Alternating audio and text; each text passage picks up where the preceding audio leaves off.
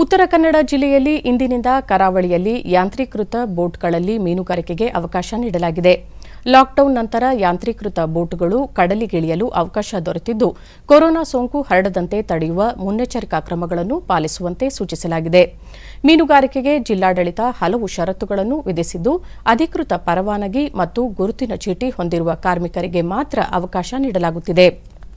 ಮುಖಗವಸು ಧರಿಸುವುದು, ವ್ಯಕ್ತಿಗತ ಅಂತರ ಕಾಯ್ದುಕೊಳ್ಳುವುದು ಸೇರಿದಂತೆ ಮುನ್ನೆಚ್ಚರಿಕಾ ಕ್ರಮಗಳನ್ನು ಪಾಲಿಸಲಾಗುತ್ತಿದೆ.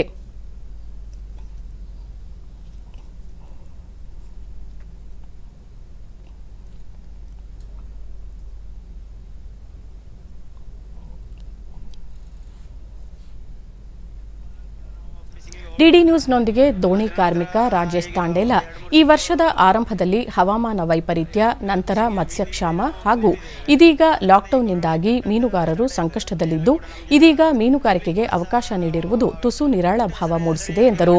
ಪರಿಸ್ಥಿತಿ ಆಗಿದೆ, ಈಗ ಸ್ಟಾರ್ಟ್ ಆಗಿದೆ, ಸ್ವಲ್ಪ ಧೈರ್ಯ ಬಂದಿದೆ. ಆದರೆ ಈಗ ಟೈಮ್ ಇಲ್ಲ, ಇರೋದೇ ಒಂದು ತಿಂಗಳ ಟೈಮ್ ಮಾತ್ರ. ಈಗ ಈ ಒಂದು ತಿಂಗಳು ಮೇ ಎಂಡಲ್ಲಿ ನಮಗೆ ಈಗ ಮೀನುಗಾರಿಕೆ ಇದು ನಿಲ್ಲಿಸಬೇಕಂತ ಹೇಳ್ತಾ ಇದ್ದಾರೆ. ಅವರು ಲಾಸ್ಟ್ ಮಾಡಬೇಕಂತ ಹೇಳಿದ್ದಾರೆ ಮೇ ಎಂಡಲ್ಲಿ. ಇಲ್ಲಿ ತನಕ ಒಂದು ತಿಂಗಳಲ್ಲಿ ಎಷ್ಟು ತುಫಾನ್ ಆಗ್ತದೆ, ಎಷ್ಟು ದಿವಸ ಹೊರಗೆ ಹೋಗ್ತದೆ, ಎಷ್ಟು ದಿವಸ ನಮಗೆ ಸಿಗ್ತದೆ ಅಂದ್ಕೊಂಡು ಹೇಳೋಕ್ಕಾಗೋದಿಲ್ಲ. ಆದರೆ ಇದು ನಮ್ಮ ಹಣೆ ಬರ ಅಂದ್ಕೊಂಡು ಹೇಳೋದು. ಏನು ಅವರು ಆದೇಶ ಕೊಟ್ಟಿದ್ದಾರೆ.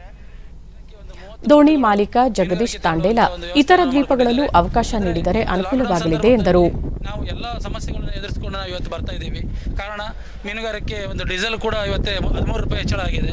ಜೊತೆಗೆ ನಾವು ಐಸ್ಲ್ಯಾಂಡ್ಗಳಲ್ಲಿ ಐಸನ್ನು ಖರೀದಿಸಬೇಕಾದ್ರೂ ಕೂಡ ಭಾಳ ಕಷ್ಟ ಆಗ್ತದೆ. ಯಾಕಂದರೆ ಒಂದೇ ಐಸ್ಲ್ಯಾಂಡ್ ಇರೋದ್ರಿಂದ ಉಳಿದಂಥ ಐಸ್ಲ್ಯಾಂಡ್ಗಳಿಗೂ ಚಾಲನೆ ಮಾಡಲಿಕ್ಕೆ ಒಂದು ಅವಕಾಶ ಕೊಡಬೇಕು.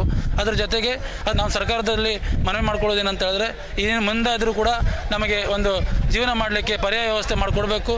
ಯಾಕೆಂತ ಹೇಳಿದ್ರೆ ಇಲ್ಲಿ ಮೀನುಗಾರಿಕೆನೇ ಅವಲಂಬಿತವಾಗಿರೋದ್ರಿಂದ ಇಲ್ಲಿನ ಮೀನುಗಾರರು ಮೀನಿದ್ರೆ ಮಾತ್ರ ಇವತ್ತು ಜೀವನ ಮಾಡಲಿಕ್ಕೆ ಸಾಧ್ಯ. ತಾಲೂಕು ಸರ್ಕಾರಿ ವೈದ್ಯ ಡಾಕ್ಟರ್ ಗುರುದತ್ ಕುಲಕರ್ಣಿ ಮೀನುಗಾರಿಕೆಗೆ ತೆರಳುವ ಪ್ರತಿಯೊಬ್ಬ ಕಾರ್ಮಿಕರ ಆರೋಗ್ಯ ತಪಾಸಣೆ ಮಾಡಲಾಗುತ್ತಿದೆ ಎಂದರು. ಮತ್ತು ಅವರಿಗೆ ಪ್ರಿಕಾಷನ್ ಆಗಿ ಸಾಮಾಜಿಕ ಅಂತರವನ್ನು ಕಾಯ್ದುಕೊಳ್ಳಿ, ಮತ್ತು ಯಾವುದೇ ಥಂಡಿ ಜ್ವರ ಇದ್ದ ತಕ್ಷಣ ನಮಗೆ ರಿಪೋರ್ಟ್ ಮಾಡಿ ಅಂತ ಹೇಳಿ ಈಗ ಅವರಿಗೆ ಇವತ್ತು ನಾವು ಮುಖ್ಯವಾಗಿ ಜ್ವರ ತಪಾಸಣೆ ಮಾಡ್ತಾ ಇದ್ದೇವೆ. ಥಂಡಿ ಕಮ್ಮುವಂಥ ಲಕ್ಷಣಗಳು ಅಂತ ಯಾವುದಾದ್ರು ಇದ್ದರೆ ಅದನ್ನು ಚೆಕ್ ಮಾಡಲಿಕ್ಕೆ ಇವತ್ತು ನಾವು ಬಂದಿದ್ದೇವೆ. ಮೀನುಗಾರಿಕಾ ಇಲಾಖೆ ಸಹಾಯಕ ನಿರ್ದೇಶಕ ನಾಗರಾಜ್ ಚಳ್ಳಜ್ಜಿ ಮನೆ ದೋಣಿಗಳಿಗೆ ಪರವಾನಗಿ ಇದೆಯೇ ಎಂದು ಪರಿಶೀಲಿಸಿ ದೋಣಿಯಲ್ಲಿ ತೆರಳುವವರ ಗುರುತಿನ ವಿವರಗಳನ್ನು ದಾಖಲಿಸಲಾಗುತ್ತಿದೆ ಎಂದು ತಿಳಿಸಿದರು. ಮಾಲೀಕರ ಬೋಟಿನ ನೋಂದಣಿ ಪತ್ರ, ಲೈಸೆನ್ಸ್ ಹಾಗೂ ಆ ಬೋಟ್ಗಳಲ್ಲಿ ತೆರಳತಕ್ಕಂಥ ಮೀನುಗಾರರ ಐಡೆಂಟಿ ಕಾರ್ಡ್ಗಳನ್ನು ಪರಿಶೀಲಿಸಿ ಎಲ್ಲ ಬೋಟುಗಳ ಕಾರ್ಮಿಕರ ಆರೋಗ್ಯ ತಪಾಸಣೆಯನ್ನು ಮಾಡಿ ಅವರನ್ನು ಮೀನುಗಾರಿಕೆ ಚಟುವಟಿಕೆ ಕಳಿಸ್ತಾ ಇದ್ದೀವಿ. ಡಿಸ್ಇನ್ಫೆಕ್ಟೆಂಟ್ ಮಾಡಿರಬೇಕು. ಈ ಎಲ್ಲ ಚಟುವಟಿಕೆಗಳಿಗೆ, ಈ ಕಾರ್ಯಗಳಿಗೆ ಬದ್ಧರಾಗಿ ಮೀನುಗಾರಿಕೆಗೆ ತೆರಳಿಕೆ